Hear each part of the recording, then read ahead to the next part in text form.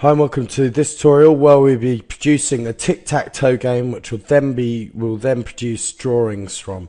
The first part is we'll produce all the parts including the top, bottom, the pins and the bolts as well. And then once we've done this we'll bring it all together in an assembly and then we'll create drawings for every part. Okay, so first off we're going to start with producing the top, and we'll be producing, because the top and the bottom are the same dimensions, we'll be using something called configurations which make our lives a little bit easier. Okay, so if we just see, this is what the top looks like, and then as I say, in configurations, as opposed to before where you actually go through the whole process of creating the stuff, I'm just going to get rid of that toolbars on the surfaces so we can see this a bit better. Yeah, there we go. Okay, as you can see, usually we go through each produce each part separately, but we can use something called configurations if something's a similar dimension. So go to configuration mode and then we'll click on, we've got default top and then we've got the bottom as well. So because the outer square is the same, all that's different is the inner. So there we go. Okay, so let's start. So we'll go file, new, and part. Okay.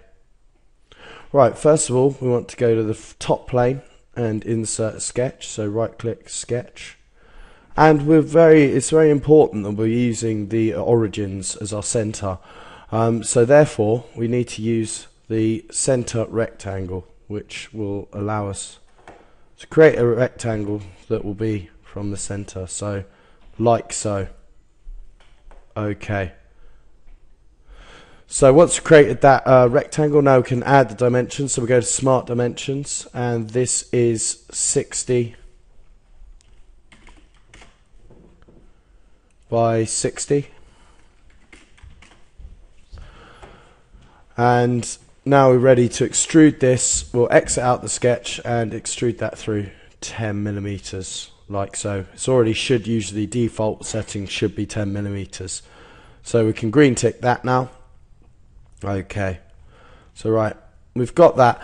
Now we're ready to put another square on, which will be our guide square to when we use the linear pattern later on for creating the holes where our pins will go, the counters will go. So if we create a new sketch on the top plane of this, so right click, sketch, and press spacebar, click normal to, and now if we go and select the center rectangle again and click, now press escape, and now we've got to dimension this. So the dimensions of this is 46 by 46, like so. Okay. And now that sketch will be used, as I say, as referencing for the linear option later. So we'll exit out of that. Now that we've got that, we're ready to put on our holes. One of our holes which will then be replicated using the linear pattern. So again, we'll create a sketch in the top plane, sketch, and go to circle tool. Using the circle tool, we'll just place a circle anywhere.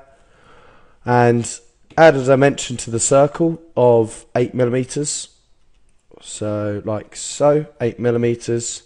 And now we want to dimension that, so this circle, center of circle, is first off 15 millimeters from that line there and 15 millimeters from that line there, and we'll green tick that.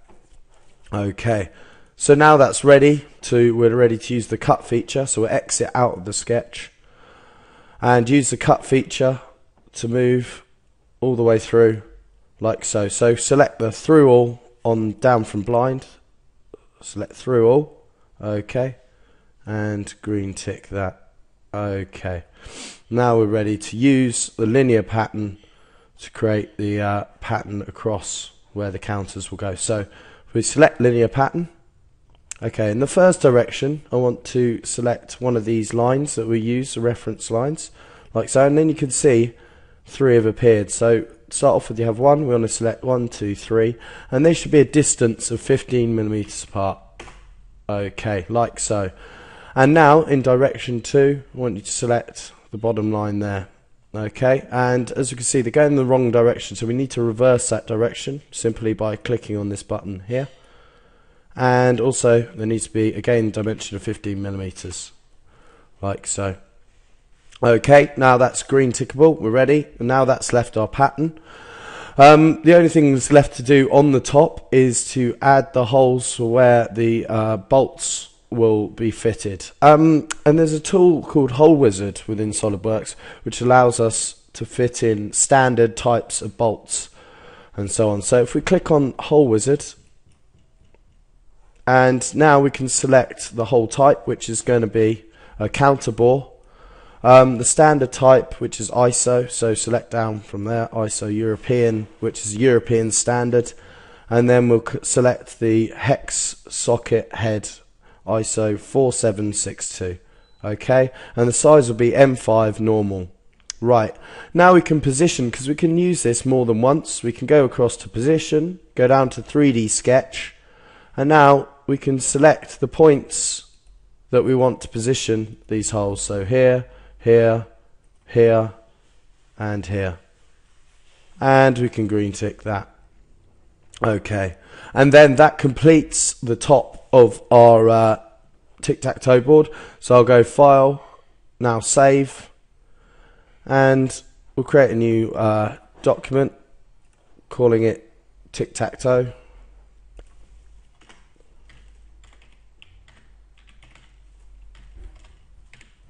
Double click on that and save it as top and save.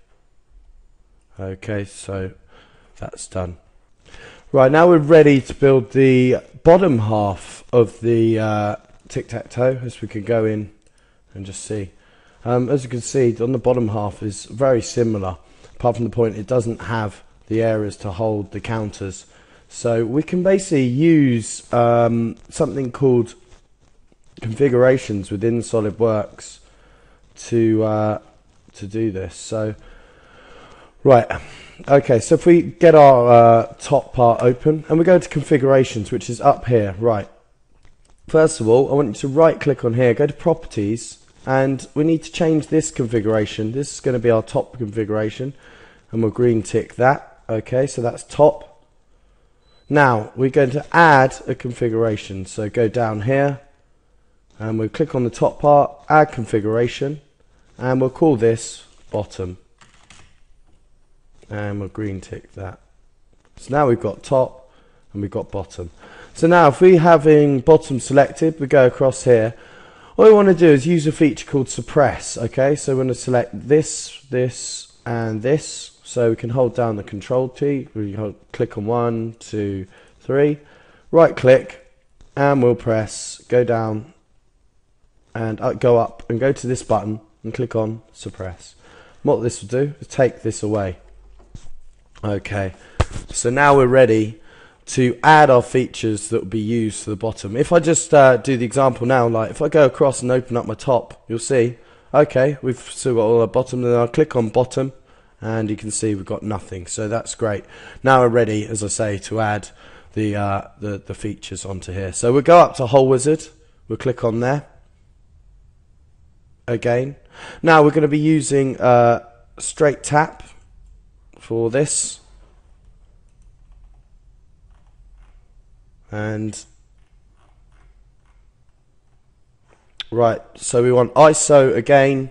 I'm going to select tapped hole M5 and we'll select down here cosmetic thread, and this will add a thread to this part. Okay, so that's all okay. We can first then go across to positions again in the same way as before. We will position using the 3D sketch tool on this edge, so there, there, there, and there, like so. We'll green tick that. Okay, and that has added our tapped holes. Now if we go up to annotations, we'll be and go to details, and we can, if we green tick on shaded cosmetic thread and click OK, we'll then be able to see our cosmetic threads on our part. And that is that. If we just click on save now, everything saves within document. If I go across into configurations, we can skip between the two. So we've got our bottom and we've got our top. Okay, lovely. So now we're ready, and that concludes the bottom and top part of the tutorial.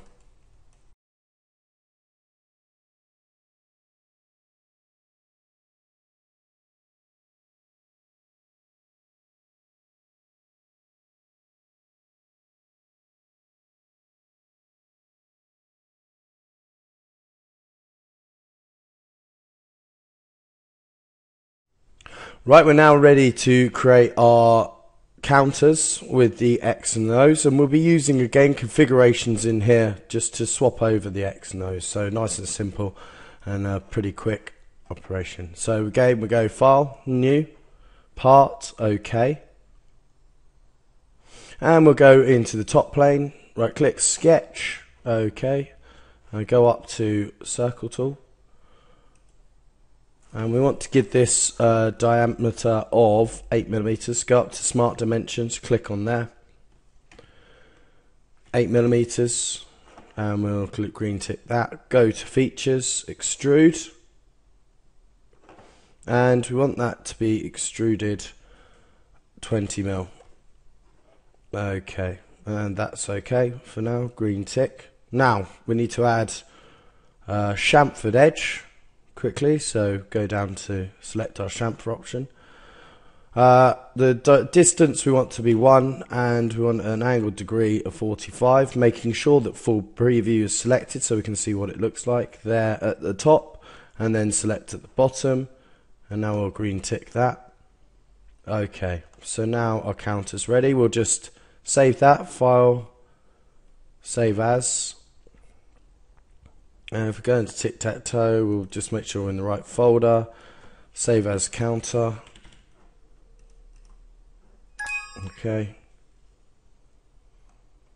Nice. So now we're ready to add our X and our O's. Again, we'll be using the configuration because the part's generally the same. It's only one thing that's different. We can change it.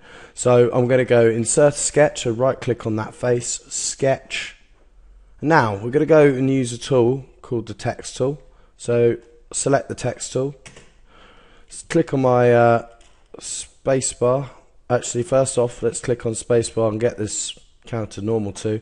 Then I'll click on my text tool. Now in here, first off, we want an X, so here it appears.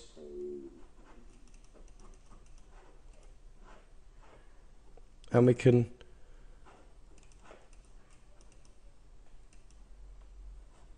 change the font by, we want to untick this at the bottom here, use document font.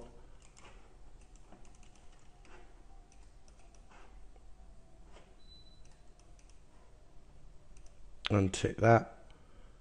And we'll choose a font of 5 to start off with. Okay. Now,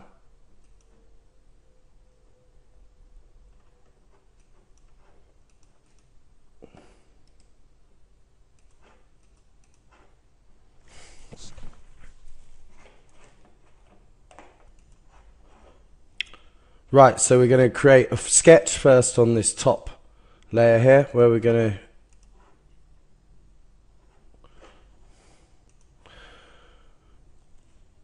to create a sketch on the top face here. So go Sketch, and then we're going to input something called this text tool. Okay, so we'll click on text tool. I'm going to put an X to start off with, which